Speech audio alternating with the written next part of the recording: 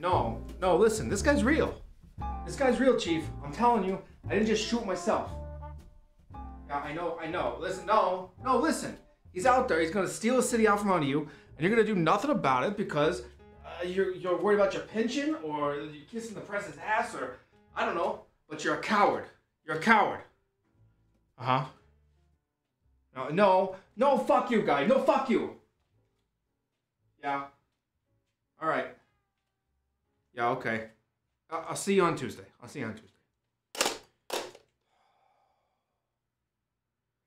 Well, are you just gonna stand out there gawking at me all day, or are you gonna come in? I ask for a reporter, and you're just gonna stand out there in the hallway staring at me like a weirdo? Get in here, we got work to do. Yeah, come on in, sit down.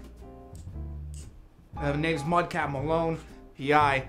Obviously, you got that because you were standing at my door for 45 minutes. What was your name? Times? Listen, I don't care. Okay, listen, Times. We got a lot of work to do, so let's get on it. Alright, we're gonna start from the top. You know, this is gonna blow your mind. Pulitzers and shit, whatever you reporter types are into, you're gonna win it. Have you heard of cheese? No, of course you haven't heard of cheese. Cheese is a new drug on the streets. They've been bringing it into the city via wheels of cheese. That's why they call it cheese. Obviously, these guys are real brainiacs with the naming and stuff. And the guy at the top, he's a real weirdo. Wears a mask and everything. I've been on this guy since day one. It cost me my job. Okay, I wasn't always a PI. I was a detective. I had everything. I had the car and the life. I had well, I was divorced a couple times, but who's not, right? Anyways, I tracked down some leads, and it cost me everything. I even took a bullet. And to this day, no one believes me. But he's out there. They said it was a result of my traumatic injury that I was making stuff up. Okay? But we're gonna start from the top. Okay? And it all started the day that I got the call.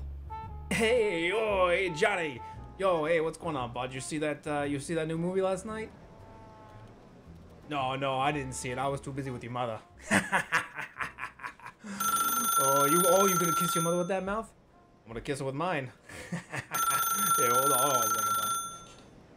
Yo, this is Detective Mudcat Malone. What can I do for you? Sorry, what'd you say? Did you say cheese? Oh yeah. Okay, hold on. Let me write this down. Yeah, I can meet you. Yeah. Okay, the Pier 9 at the warehouse. Okay. And you said your name was Phoenix? Okay. What kind of name is Phoenix? You heard of? No. I'll be there.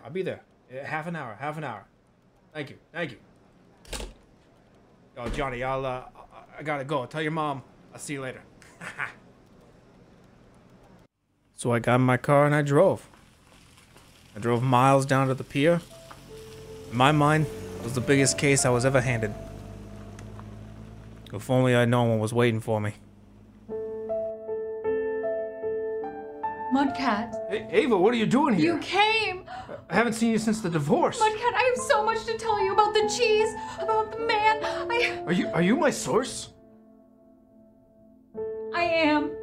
What the hell are you mixed up in? I can't tell you. He'll hurt me, Mudcat. Hello, Mr. Malone. I'm so glad you could join us. I've been wanting to meet you for quite some time. It seems you've been rather interested in my cheese.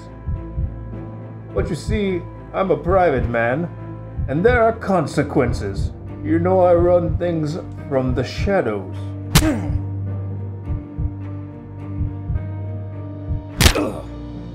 Yeah, I can stop you. Oh, can you? You've gotten too curious, Mr. Malone. And as you know, curiosity killed the cat. Were you not paying attention? Ava, I entrust you to finish this work. Fail and I'll gut you. Get rid of him, and you'll be my second. Hey, Hold on a second. Put the gun down. We can talk about this. We've done enough talking. I never loved you.